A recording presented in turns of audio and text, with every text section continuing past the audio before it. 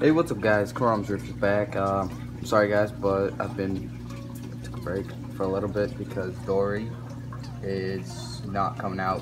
The button, the rock right but there, so I had to, get some days, and yeah. So some updates. Yeah, the blue hippo is actually out. The Watchman Goby is missing. Yeah, he's about 1 inch, and I really can't find him. But let's start from the left here. We got star polyps, green star polyps. We got SPS, Monty. We have a lot of Monties. A hammer coral, aka maybe frog spawn. Another Monty with green. Well, not green. Just I guess star polyps. I don't know what they are called actually. And then another SPS, Zinnia. I just did actually water change, so yeah. Right there we got a tricolor SPS. Well, that's one right there, and then there's another one right next to it. Got a Monty. Yuma orange. I'm pretty sure that's original orange. A couple heads right next to it. We got a watermelon SPS right there. We got some type of SPS that I got, and it was actually done. It was bleached out. It looks like that one. See, I brought it back to life, but yeah. We got a peanut butter right there. Chelsea. We got, that's the tricolor SPS. We got green torch, which is technically green at night. We got another Monty, Zella's hammer. I'm pretty sure. So I got two of these. One's right there. That's a rainbow hammer, and this one I'm pretty sure it's just orange. I don't know yet. And then we got rose bubble to anemone. We got two SPS that I don't really know. Well, I do know, but I don't know how to pronounce the name. I got another tricolor. This frags, these two frags came from this one. So yeah, another one right here. We got a big colony of SPS. No, wait, no, not SPS. Green star polyps. Oh my god. Mushrooms, or more mushroom turning into a bounce. I'm pretty sure. And then we got chemistry. I'm pretty sure that's chemistry. For fish wise, we have a yellow tang, two clowns. We got a bicolor dotty back, a blue hippo, tuna shrimp, and a goat. Now I have a 75 gallons. It's 4 feet long. And why I have two tangs is first because one tang is actually 1.5 inches long, and the other one is about 2.5 inches long. And I am actually thinking of upgrading. It's a 4 feet tank, so it should do fine in it.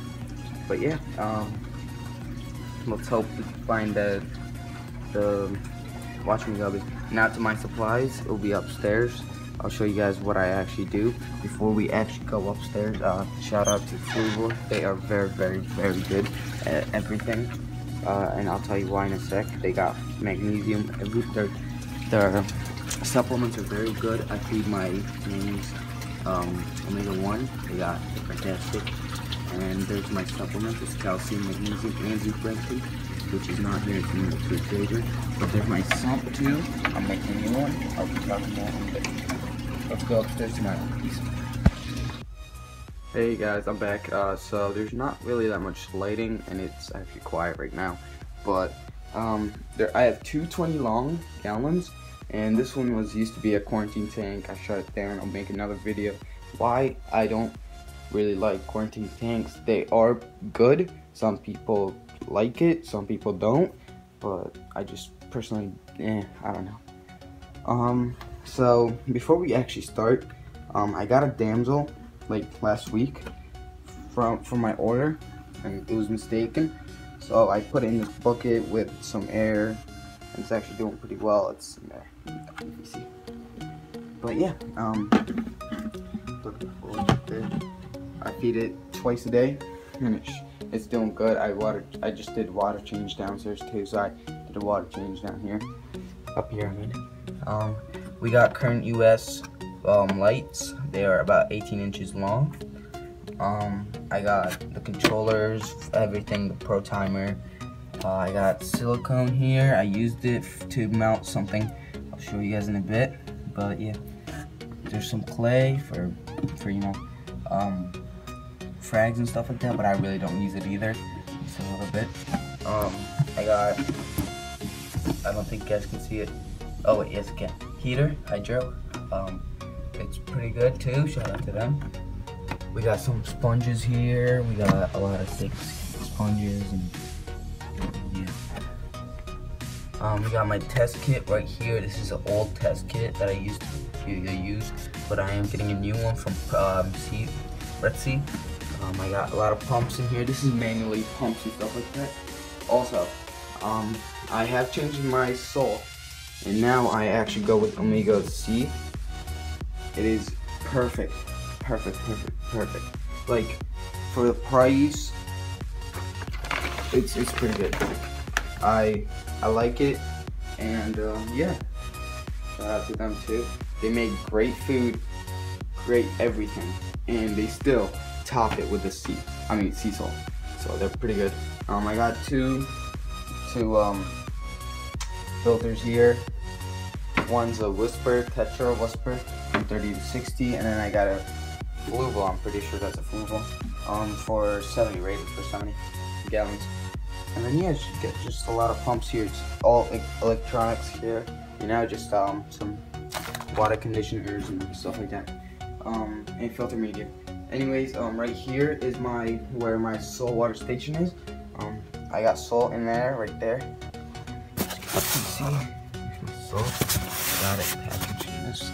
And then I got those are buckets, just buckets, you know, in my hand. And then I got a 1.5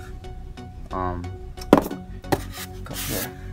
Anyways, let's go to my second station. Well, second, you know, where I keep my stuff is. Hey guys, we're back, and this is my second station, or you know, where I keep my stuff. So before we start, this is mainly only like no electronics, no nothing, you know, just stuff. So I got another 20-gallon here. I am gonna convert this into a 75 sump. So yeah, I use this to measure my salinity, but if you're a beginner, please pick up a refrometer. It will help you a lot. It's much better than this. So yeah, I got a clay box, or clay, I don't know what pot box. Anyways, I used to breed clownfish. I've bred them successfully, and now I don't use it anymore. So yeah, I just put it in here. Maybe in the future, but I got freeze-dried mysis shrimp right here, and it's just, you know, food. It's very good. See, Omega-1 is very good at making food. I feed my damsel too, these two kinds. And then we got some cleaning stuff. This is for the pump downstairs. And then we got some sponge, we got tweezers, we got toothbrushes to just, you know, clean stuff. There's my salt that's empty, just, you know, like it looks nice. And we got, I don't know, that used to be mine. I used to have a freshwater tank, so now I just have it right here. We got a couple nets, PVC pipes for the quarantine tank. We got a couple nets. Okay. And then we got magnesium right here. I don't know, I got it for free, so I just put it in there. And then we got some, yeah, pipes. I mean, not pipes, tubes, you know, just for acclimation and boxes, because I used to try to make my clownfish to host. My tomato clownfish to host, because my my regular clownfish, the ones that are downstairs, I just bought the anemone and put it in there, and they just instantly hosted, like 10 seconds later. And the tomato had a hard time because it was a canned anemone, something like that. So it did host, and it was pretty successful. Anyways, guys, thanks for watching. Oh, before we leave, tell me if this is a good idea. So I'm thinking about making an experiment with this small tank. It's a 5.5 gallons tank, and my experiment is putting it outside with power head connected to my house, and just, you know, try using the sunlight or the sun for lights, and see how like fast they grow, the corals. anyways, guys, peace out. Have a great day. Make sure to like, subscribe for more information, or new videos. And I'll be making new videos, yeah, every day probably, or every other day, because I've been actually like working. So not like working, but been like working on my tanks and stuff like that. But anyways, guys, if I do find that watching Gobi, I will keep you guys updated. But peace out, and make sure to like, comment if you guys have any questions. Peace.